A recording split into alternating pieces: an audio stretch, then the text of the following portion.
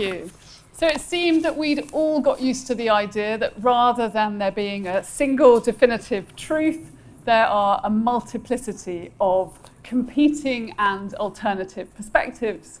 Now, with the rise of fake news and publicising of blatant lies, we want to reassert the importance of accuracy and truth.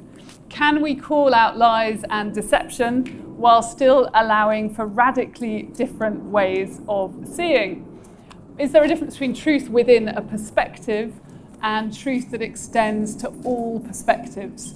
Or should we simply conclude that postmodernism and relativism were a dangerous mistake? And so here to discuss this, we have a very illustrious and highly, I'm sure, truthful panel. Sacha Golob here is a senior lecturer at the Department of Philosophy at King's College London, specialising in modern European philosophy. And he's also the director of the Centre for Philosophy and Visual Art. And we have Åsa Wikforss, is Professor of Theoretical Philosophy at Stockholm University and a member of the Royal Swedish Academy of Sciences. Building on her work in the space between philosophy of mind, language, and epistemology, she published her book Alternative Facts in 2017. And Steve Fuller here is an academic specialising in the field of science and technology studies. And his latest work is entitled Post-Truth, Knowledge as a Power Game. And he's a philosophical defender of post-truth. And we have here at the end Peter Pomerantsev, who's a Soviet-born British journalist. And he's a visiting senior fellow at the Institute of Global Affairs at the LSE. And he's co-director there of the ARENA programme, with the stated aim to analyse and counter the root causes of distorted information, polarisation, and hate speech. And his latest book is called This Is Not Propaganda, Adventures in the War Against Reality. So that gives you some sense, perhaps, of the multiple perspectives of our panel on this debate. So the question, and I'll pose it first to Sacha Golob, is, can we allow for multiple perspectives, yet still call out falsehoods and lies? Sacha, thank you. 3 minutes on that. Thanks, Joanna. First off, thanks to everyone for coming. So what's interesting about this debate is the way the political and the conceptual bleed into each other, right? So this is a philosophical question. It's also a political question. A nice anecdote that shows that: a couple of years ago, I was doing some work with a group that supports the disabled and particularly disabled refugees. And as you can imagine, their politics is very left-wing. And they'd had all these posters made that they put up. They were kind of placards that they'd had made. And they'd had them made about 4 or 5 years ago. And one of them said, everyone has their own truth. And they put this up, and then they said, well, actually, we're a bit embarrassed about this one now. It sounds kind of rather Trumpian. And so they sort of took it down again. But when they'd had that made, that seemed to them an integral part of a sort of leftist political program, that it was about hearing the truth of the disadvantaged, something like that. So this idea of multiple truths, of everyone having their own truth, where you place that on the political spectrum may change over time, and it may depend on your other political commitments. So that's, we'll hear a lot more about the politics, obviously. On the conceptual side, multiple perspectives are often going to be a useful thing, right? You often have multiple perspectives because they're different parts of one large true story. So suppose you're trying to understand the UK labour market.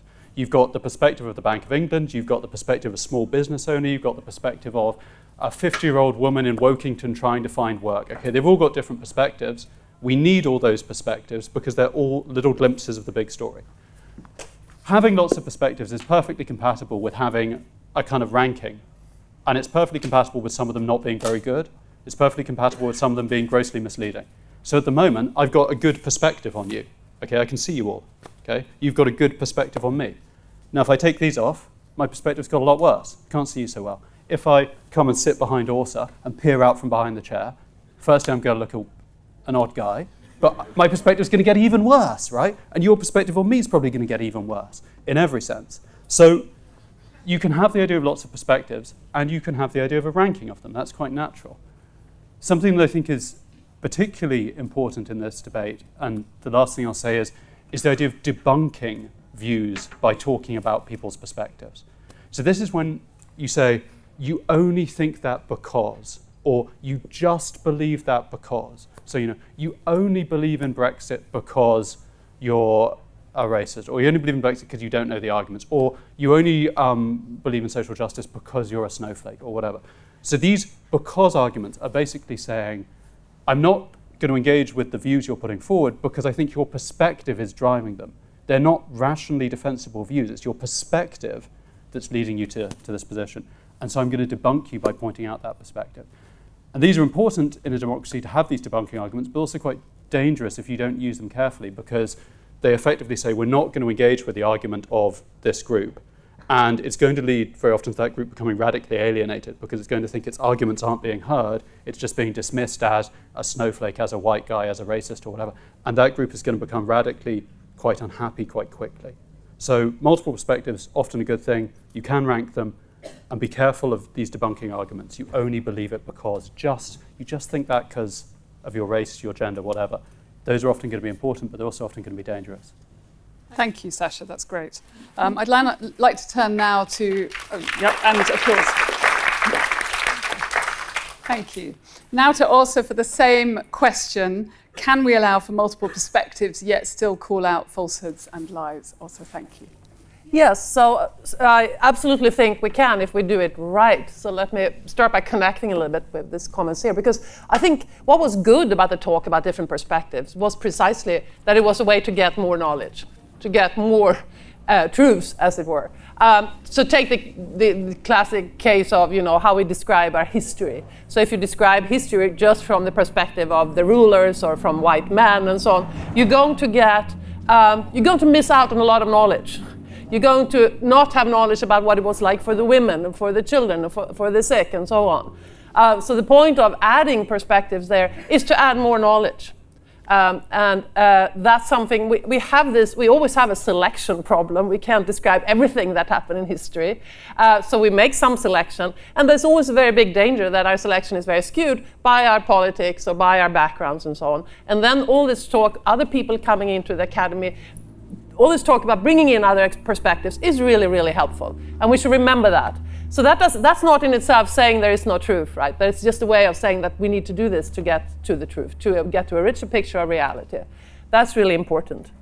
So that said, I think there are, of course, situations where you have incompatible perspectives on the same thing, on the same statement, as it were, where we have, in contemporary world, we have, I'm talking factual statements like whether vaccines cause autism and climate change, whether that's caused by carbon dioxide emissions and so on. When you have those sort of clashes, obviously they can't both be right. Obviously, I say, but as an analytic philosopher, I think clearly they can't both be right. Truth is a property of this statement that it has or doesn't have. And so one person is going to be wrong there. It's still useful, of course, up to a point, to have different perspectives. Why? Because different perspectives force us to sharpen our arguments, to engage with possible bias and errors that we make. It's the idea of the good debate, of the good seminar, where even though it's pretty clear that one person has the better arguments, let's sharpen them, let's check that we haven't made a mistake, an error. And we know, there's some nice research showing, indeed, that when it comes to confirmation bias, for example, which is this tendency we all have to confirm our own views, we're really, really bad at getting past confirmation bias when we do it alone. But when we engage in dialogue with other people that have slightly different perspectives, that are willing to question us, we very quickly can get past our confirmation bias. So different perspectives can be useful, even though we are in a situation where we can't all be right. Just one more thing. Of course, one thing when people talk about different perspectives, which is also very legitimate, is that we're talking about people's experiences.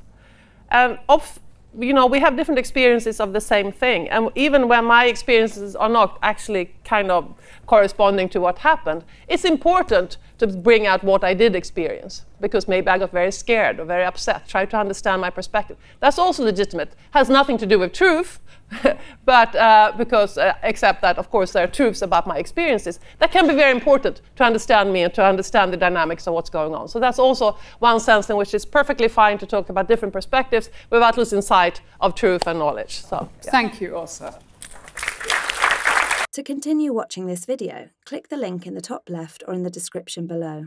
Or visit iai.tv for more debates and talks from the world's leading thinkers on today's biggest ideas.